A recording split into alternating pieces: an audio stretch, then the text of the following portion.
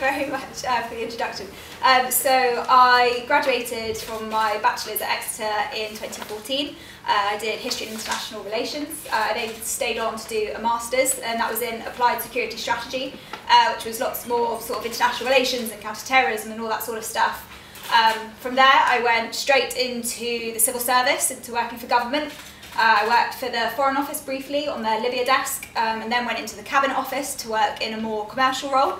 And then finally ended up in the Department of Health, where I was working on junior doctor strikes and pandemic flu and lots of very exciting sounding policy areas. And this was kind of, I then was kind of a couple of years post-graduation and was sort of living what was meant to be the dream after you've graduated. My parents were very proud of me and I was sort of ticking all those boxes that I was meant to have ticked in life. But I then found that actually I wasn't very happy at all. It wasn't what I was expected. I didn't feel like I was making a difference in any capacity, and that was the reason why I joined the civil service to begin with. And I started to feel quite disillusioned with what I was doing and quite unhappy, but also I didn't really know what I would do instead. And I found, particularly as a young person, and perhaps as you get older, your career is your identity. It's part of who you are. When you meet somebody, you introduce yourself, you tell them your name, you tell them what you do, and it very much becomes ingrained as part of that. So I found it really, really difficult to take a step back and think, what am I going to do instead? I've got to entirely reinvent myself. And yeah, I found it so difficult that I decided to try out absolutely everything that I'd ever wanted to do. So age 6, I wanted to be an archaeologist, and I decided to put that on my list. And age 10, I wanted to be a writer, and I put that. So literally, I went all the way up, all the things I'd ever imagined doing, but had never had the opportunity to do, or never thought was a real job, or I could ever make any money out of it. I decided to actually go and try. And I ended up with a list of 25, and I just turned 24, so I quit my job and I set myself the goal of trying them all before my 25th birthday. The goal was obviously partly to figure out what I wanted to do, but it was wider than that as well. I wanted to promote more diverse careers education for young people, because I feel that it is very structured towards certain professions, and it doesn't perhaps give you the diversity and the ability to reflect on things that you might want. So partly that, partly to promote portfolio careers, which is obviously why I'm here as well, but also to talk about career fulfillment and to sort of bring up the conversation of what makes me happy, and to sort of bring that up a bit more, because I think that's something that does get lost a bit along the way of professionalism. So I spent a year doing that, and that's a kind of whole separate conversation. I finished doing that in August last year, August 2017, and completed it all. So I'm here to talk about what I do now. So I currently have 6/7 jobs that are all very, very here and there and part-time and all of that sort of thing. So I'm writing a book, which is one of them. I still maintain my website, blog and social media channels, which is the second one. I do a lot of public speaking at schools and universities, which is why I'm here now. I'm the careers section editor of a national student newspaper, and it's sort of got 3 editions, and I write a few articles for each one. So again, that's very piecemeal. That's kind of a few days here and there. I'm also a communications advisor for an international development organisation, which is again a few days here and there. And then the last one, one of the last ones, is I'm a social media content writer for Carluccio's, which is really random, but I get to write about Italian food in Italy all day long, and it's really fun. It's super random, but quite good. And then I also do a bit of freelance travel writing, which kind of came out of the 25 jobs as well.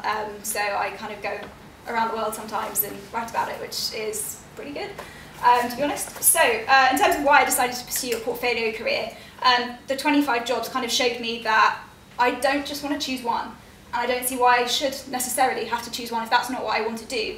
In most of the jobs I do, I use the same skill set, but just in very different ways, and it enables me to be far more diverse and more resilient, I think, as well, in terms of my career. So I'm hedging my bets a little bit. So writing for me is the skill that I ended up thinking, actually this is what I want to do and I want to pursue. But instead of saying I'm going to be a reporter and kind of go down that route, for example, I'm writing books and I'm writing blogs and I'm writing articles and doing all different sorts of things and applying it in those ways. I like the autonomy of being in control and doing exactly what I want to do when I want to do it.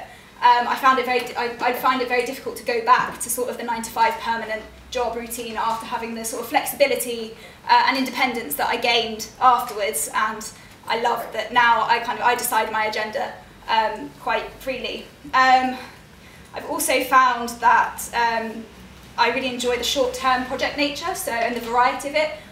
I'm never ever bored, and I get to very much design my own career. I get to decide if that's what I want to do, that's the route that I can go down, and I'm the one in control. So rather than saying this is the job spec and liking 70% of it, I make sure that I like 100% of what I'm doing, and because the projects are short, if I'm not liking it, it ends in 2 months, and that's fine, and then I can find something else that I do like. In terms of how it's helped my career, I think first and foremost, it's made me happy. It's made me really, really, really happy. I don't get Sunday night blues. I get up every single morning and think, I get to go and do that today, and I'm really excited to do it. And that wasn't the case this time 2 years ago. I've been able to set my own agenda and carve out my own niche in the areas that I want to. I'm the one that's in control.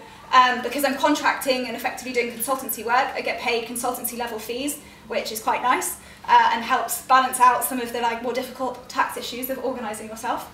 It's enabled me to achieve my dream, which for me is writing a book, and it's enabled me to do it at a life stage that I never ever thought I would be able to, and it's given me the flexibility to work in time to write outside of everything else that I'm doing.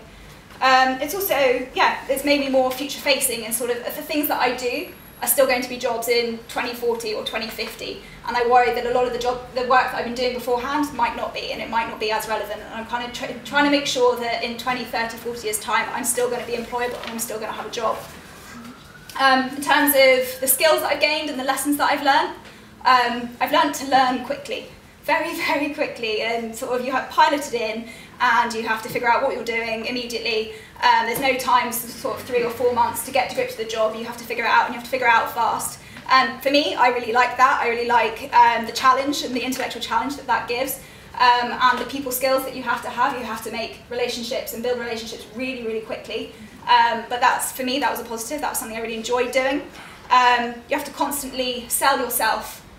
So you're constantly applying for jobs and that sort of thing. You're constantly interviewing, but it becomes a lot easier very quickly. And because they're short-term jobs, the interviews aren't quite as long. They're not quite as stressful. They're much more kind of like a 15-minute chat, and then you're hired, done. And it's a much quicker and easier process.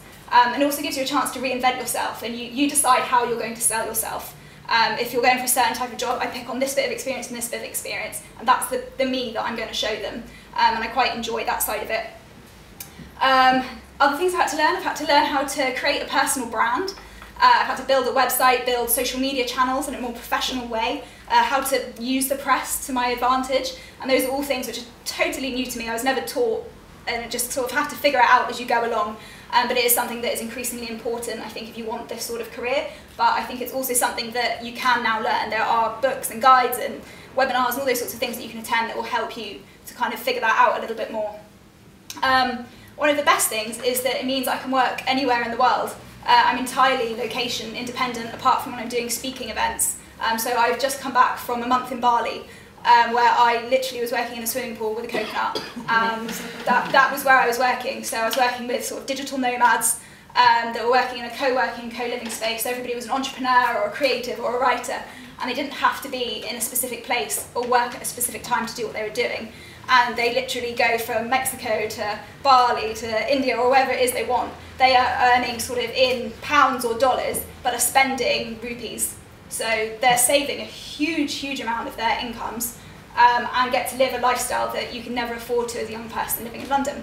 So I'm really enjoying that side of it, and that's given me a huge amount of freedom to see the world and travel whilst still working and earning a living. One thing is you need to be very good at time management. That's a big one. That's a big, learning curve.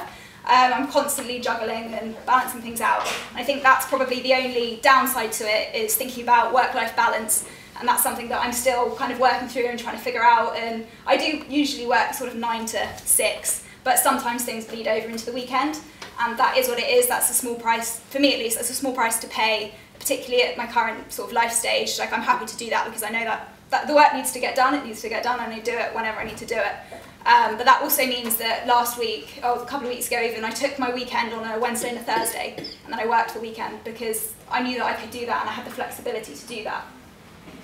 And then in terms of the advice that I'd have to anybody that's interested in this sort of lifestyle, there's plenty of different ways you can do it. There's no set path to follow. Because you're the one in control, that means you're in control of how you do it.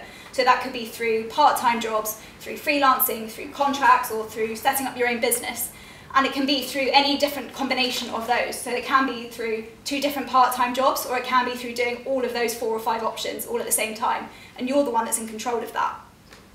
I'd say think about why you're thinking of making a change and try and identify what's wrong with what you're doing now, and then make sure that you don't fall into the same trap again. So for me, working environment was one thing that was really important that I didn't want to end up doing again, because I personally wasn't very comfortable with the office 9 to 5 commute sort of thing, and then it would be very easy to fall back into that and kind of not identify that as being the part of the problem. So that's one thing that I would say look out for. Be creative about where you look for job opportunities. I get a lot of work through social media, through Facebook groups. There's a particularly good one called Creative Networking. It's a Facebook group with a few thousand members, and they're constantly posting jobs, and I got 2 jobs I think through that, and it's great. And there's so many, again, you need to just have a search on Facebook, Instagram and Twitter for there's a few hashtags that people use, and you just have like a alert set up for those hashtags. You go through it and you'll get a whole list of opportunities that aren't listed on career websites or recruitment websites, and you just speak directly to your employer, and within a week you can have a job. It's that simple and that easy. I'd say use it as an opportunity to test out different careers or skills that you've always wondered about but you've never been able to. Because you don't have to say, I'm going to quit my job and that's it, and I'm starting with a blank sheet of paper. You can say, I'm just going to stop working Friday afternoons, and I'm just going to take those 3 or 4 hours to set up my jewellery design business or whatever it is. You make small steps if it's too much to sort of completely quit and start again. You can sort of scale things up as you get confidence, as you get more experience. You can change things up. It doesn't necessarily have to be all in or all out. And I think it takes time to build up. It's not necessarily going to instantly happen overnight. I didn't sort of finish the 25 and then instantly have a full-time career of portfolio careers. It sort of did take 3 or 4 months to build up to it, which is why I'd say sort of go slow, test things out, test the water.